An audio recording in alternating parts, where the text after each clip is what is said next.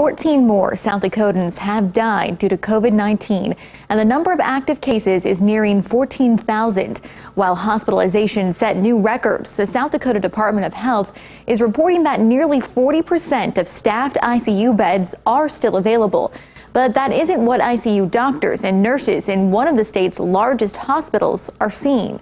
In COVID-19 Beyond the Numbers, Angela Kennecke sits down with healthcare workers to find out what it's really like on the front lines of the pandemic.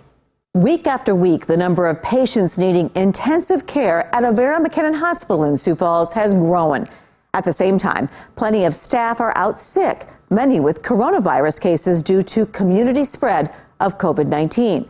It's the perfect storm to stress doctors and nurses and other healthcare personnel to the limit.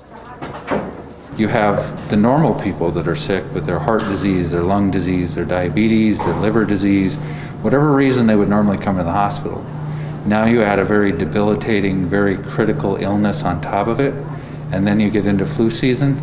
That's the concern, is now the pace of the marathon has picked up, and can we withstand the duration at the intensity that we're doing by keeping mental and physical health. While the Department of Health puts out staffed hospital bed capacity across the state, Dr. Herrick says that doesn't paint a picture of what's really happening in the hospital. You can look at the Department of Health website and they can talk about bed capacity, and they can talk about ICU beds, and they can talk about staffed beds and things like that.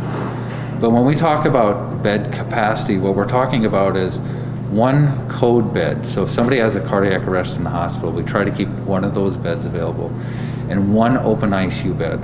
There were at least 3 or 4 people competing for those beds yesterday.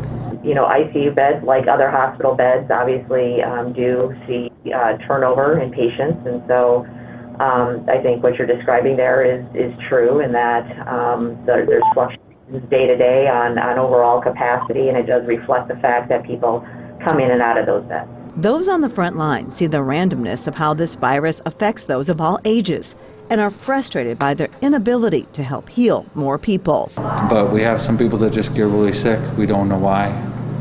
We just provide standard medical treatment. There is no magic bullet to say, hey, let's fix this and cure this. Coming up tonight at 10, we hear from Dr. Herrick's just how full the hospital really is and the emotional and physical toll it is taking on healthcare workers. Plus, we hear from a brand new ICU nurse who never imagined she'd be on the front lines of a pandemic. That's tonight's Eye on Ketherland at 10.